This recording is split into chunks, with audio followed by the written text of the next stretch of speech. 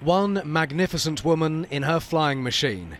Amanda Harrison's day job is flying corporate jets. This, however, is her passion, a 1942 Tiger Moth, which she's going to fly to Australia. Amanda says it's now or never. In the last couple of years have been, you couldn't write it. You know, my nan dying, my dad dying of some unknown brain disease that we don't know of. And I watched this wonderful, inspirational man die before my eyes every single day. And then I was diagnosed with breast cancer in the middle of it.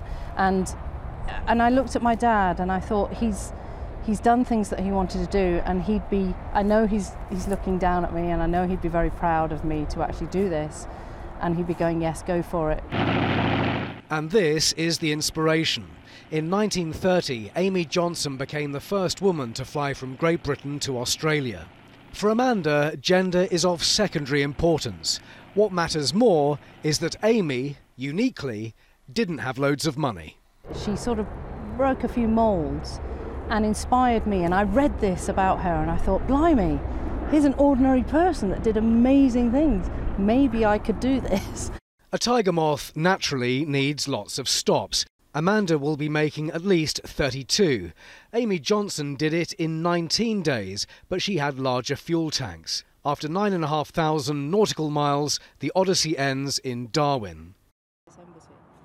For Amanda, risk is a relative concept. Absolutely, I'm flying a 1942 aeroplane over mountains and seas. It is a dangerous trip. However, breast cancer would have killed me. I would have been dead if I hadn't have checked myself. I probably would have been dying of breast cancer as we speak.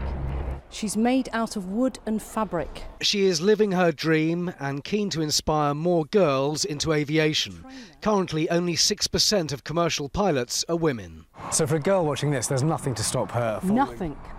Nothing, absolutely nothing. It is, honestly, there is no magic to me. It's persistence and hard work and keeping your dream alive and never giving up. Takeoff is next month for a pilot who's honouring the past while living in the moment. Simon Viger, 5 News, Duxford.